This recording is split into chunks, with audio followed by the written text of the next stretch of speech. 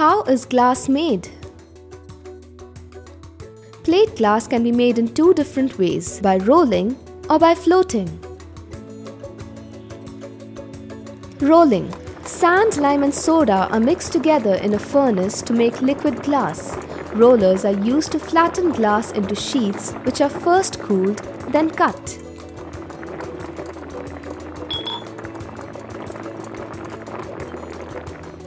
Floating. Liquid glass from a furnace is floated and slowly cooled on the surface of liquid tin. After the glass has cooled down, it is cut into pieces.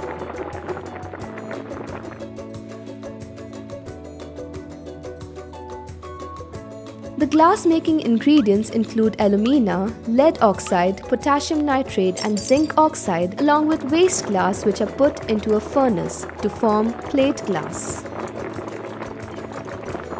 Vases, ornaments and other intricate glass objects are made by a glass blower.